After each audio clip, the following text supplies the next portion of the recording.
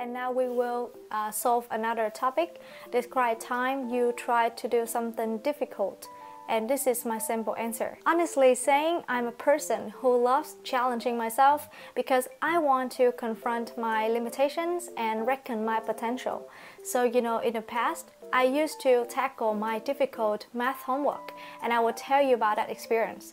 So, if my memory serves me right, when I was studying in my high school, I was given a demanding homework relating to math. And initially, I was pretty hesitant because I didn't have a comprehensive understanding about how to address my exercise.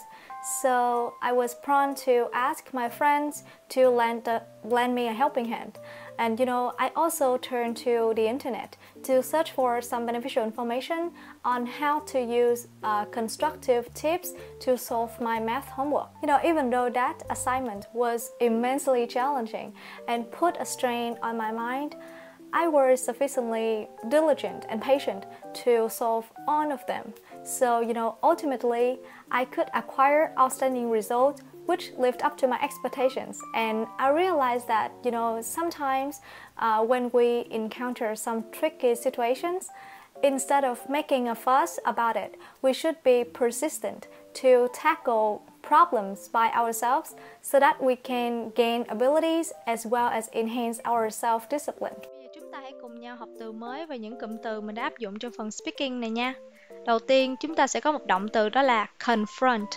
Confront có nghĩa là đương đầu với, và nó có nghĩa tương tự với động từ challenge, có nghĩa là thử thách. Vậy thì mình có thể ghép vào một cụm đó là confront my limitations, có nghĩa là đương đầu với những giới hạn của bản thân. Confront my limitations. Tiếp theo chúng ta sẽ có một cụm đó là reckon my potential. Reckon động từ thường sử dụng để có nghĩa là tính toán ra một cái gì đó, nhưng mà trong trường hợp này chúng ta có thể dịch nghĩa nôm na, có nghĩa là tìm ra được cái khả năng tiềm ẩn của bản thân ha. Reckon my potential. Tiếp theo chúng ta sẽ có một tính từ đó là comprehensive. Comprehensive có nghĩa là toàn diện.